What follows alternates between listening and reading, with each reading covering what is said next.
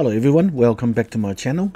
I just want to give everyone an update about the 30 days challenge. We are a little bit out of line on the schedule.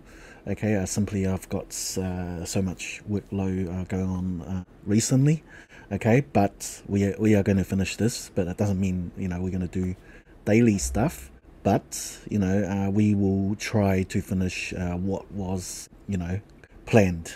Okay, for those who the first time been in my channel, okay, my name is Jason and I do tutorials around WebRTC. Okay, if you haven't subscribed, please consider subscribe my channel. You will see a lot more WebRTC tutorials as we go. Alright, for those who's been here, welcome back, and I'd like to apologize. We went a little bit out of line with our schedule. Here's our schedule here. We should have been done our Flutter by now, but I haven't posted anything the past 2 or 3 weeks.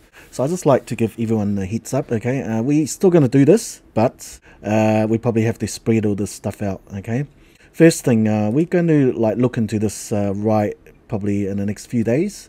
Okay, I changed my idea a little bit because originally we're going to do the full stack with Dart, but honestly, I have actually written the server.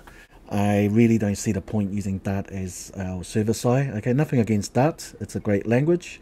As far as server side, I would probably use Golang instead. Okay, so I have decided we're going to switch out the Dart as our server. We're going to write a Golang server, a P2P many-to-many mesh application, like a full-on application with Flutter as our front end. Okay, with Flutter, we're going to do the multi, client. Okay, we're going to compile a mobile app, both Android and iOS, and also a desktop app. Okay, so it's fully compatible, so we can have all these with just one code base. Okay, that's still cool. Okay, so this is probably going to take like 5 or 6 videos. Okay, and then we will move on to streaming a video like a MP4 or whatever, to our WebRTC. That will be a simple one. It will probably be just one video, and we're going to show you a little tip how you can choose your media source. On your computer you could have 2 webcams or 2 microphones. Then I will show you how to pick the right one and stream it that way. Okay, and then we will move on to the whiteboard streaming. Okay, so you can draw stuff and share that as your media. I don't know about this one, video chat app with Simple Peer. I don't know if there's any point, but please leave me comments down below if you want to see that. Okay, for those who doesn't know what Simple Peer is basically it's a library that writes all the signaling for you. Okay, that's what it is. Okay, but anyway, I think I've shown you how to do that yourself from scratch, so maybe we scratch that, but leave me a note on a comment. And this Golang signaling server we will be covering with our next series, which is the Flutter, so that will go. Okay, let me delete that. This is basically heads up of what's coming up, so ignore the dates. Okay, they could come in randomly, but I'll try to do at least 2 a week. Okay, then that way we'll keep our all the followers happy on that one, and there's a reason to follow me, in other words. And React Native soon clone, not sure about that one. Okay, leave me comments on that on Peer.js. Peer.js is very similar to this one here, Simple Peer. They practically the same thing. Don't see the point really, because I've already shown you how to do that yourself, so leave me a comment on that one as well. Okay, Socket.io, I don't know if you want to see that. Honestly, I don't see the point either, because I've shown you how to write in Node.js already, how you write your own WebSockets, and I'm about to show you how to write that in Golang as well. So I don't know, leave me a comment if you want to see this. Okay, I'm happy to do them, but as long as everyone that's what you want to see. Okay, and then we're up to this one too many broadcasts. This one maybe I will do that one. Okay, because what this is, I will show you how to do that with Python. Okay, you can write your own stuff without using any third-party stuff. You can write that straight from Python. Basically, you're writing your own forwarding thing. I've done the code for this already, actually. So maybe we'll do that, so you get to know a little bit more about Python. And writing your own SFU in Python, okay? Leave me a note on that one if you want to see that, because we can actually write our own SFU, okay, with Python as well.